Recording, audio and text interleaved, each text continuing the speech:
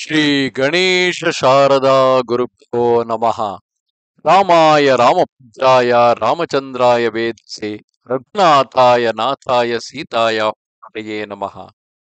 Welcome to audience for this session on Ramayana to chapter 38 of Balakanda. In the previous part, we have seen Vishwamitra narrating the story of two great daughters of Himavanta. First one was Ganga and the second one was Uma. While Ganga turned herself into a sacred river flowing in the Swargaloka as well as the Martyaloka that is on the earth and also into the nether worlds into the Patala Loka. While Uma, being an ascetic, she married Rudra and became responsible for the birth of Kumaraswamy.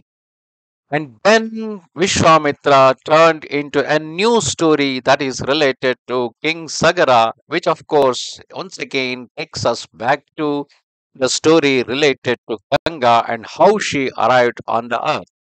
Sri Vishwamitra, in gentle accents, related this story to Sri Ramachandra and then again addressed him, saying, in ancient times there lived a king named Sagara who ruled in Ayodhya. He was brave and virtuous and a lover of his subjects, yet he was without issue. Means he was not having any children. And naturally, since he was the ruler of Ayodhya, he happens to be one of the forefather in the lineage of Rama, because he also belongs to the same Ikshvaku dynasty.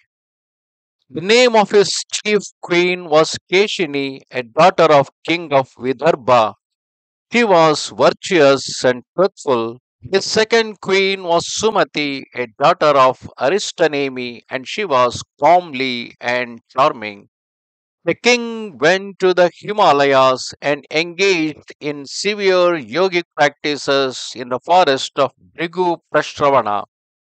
When he had completed 100 years of ascetic practices, the ever truthful Maharshi Brigu was pleased with him and favored him with a boon. He said, O sinless king, you shall get my many sons, and your fame will be immeasurable. From one of your queen shall be born one son, and from the other 60,000 sons. When the queens heard of the boon granted by the rishi, they approached him, saying, O knower of God, we are certain that your boon will bear fruit. Please tell us, therefore, which of us will get one son and who will get 60,000 sons. During their words, the highly virtuous Brigu said, that depends on your desires. Tell me which of you would feign to be mother of the founder of the dynasty. I mean, who is going to be the continuer of the dynasty, will be the heir to the throne, and who desire to get 60,000 illustrious sons. O Rama, Queen Kaishini desired to be favored by one son only, but Sumati, the sister of Garuda, obtained the boon of bearing 60,000 powerful and illustrious sons. O Prince, the king offered salutations to the Rishi Bhrigu and with his consorts returned to the capital. When the time was ripe, the chief queen Kushini gave birth to a son who was called Asamanja. O great one, gold was brought forth by Queen Sumati. Means like an ash god or other these things. A gold was brought forth by Queen Sumati, from which, when opened, 60,000 male implants emerged. The nurses placed them in jars full of butter, or actually ghee, and tended them.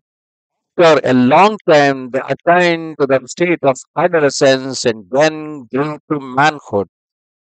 One getting 100 sons or one getting 60,000 sons looks a little bit ridiculous. However, if you go to technology that is existing today, it is not impossible. It's to the technology of cloning, though it has not been done on the human beings, it has experimented on other animals, taking one cell of any particular species, and exactly of the same species can be created through this technology of cloning without requiring without requiring the sperm and the eggs. It is to reproduce the offsprings. Furthermore, in it's absurd that she delivered a gold is just a mass, and that mass may be divided in some 60,000 pieces. Actually, there are more than 60,000 pieces in that. They have divided that into so many pieces, and what they call it as full, a jar full of butter, maybe something like an autopsy of technology that is not possible even today. Maybe what you call it as butter or a ghee is not actually the cow's ghee. Maybe it is some kind of an Ayurvedic potion. Because many Ayurvedic potions are often called as butter. Now, literally means ghee in English. So, please, using some Ayurvedic potion, they might have created an artificial womb, and they will be living cells in those womb which formed because of the cloning technology maybe existing in those days into the new infants. A long time they attained to the state of adolescence and then grew to manhood.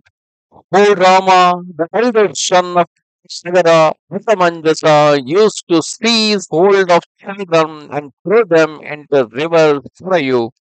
When he saw them drowning in the river, he rejoiced. This evildoer grew up to influence the good of his conduct. Remember here, Mitra is indirectly giving a training related to Rajatma, how a king is supposed to behave. Here, Sagara, knowingly that Asamanja is a threat, in spite of that, because of its bad conduct, will throw him out of the city. Citizens of King Sagara's capital exile the prince. So it is not exactly King Sagara, it is the citizen's choice that he is a troublemaker for all the citizens. So the citizens of King Sagara's capital exiled the prince, but of course, naturally, at the order of the king, thus passing judgment on him. Asamanjasa became the father of a valiant prince named Anshuman, who was esteemed by everyone and addressed every man with courtesy. For a long time, King Sagara resolved to perform a sacrifice. O Rama, the king summoning the high priest began the initiatory rites. Thus ended chapter 38 of Balakanda in Ramayana. In this part of the story, we have seen the story of Sagara having 60,000 sons and one son from his main queen. And though he was supposed to be the heir to the throne, but he still, because of the way he was behaving, he was thrown out of state. Namaste Sharada Devi, Kashmir Puravasini. त्वामहं प्रार्थये नित्यं विद्यादानं च देहि मे. Bye.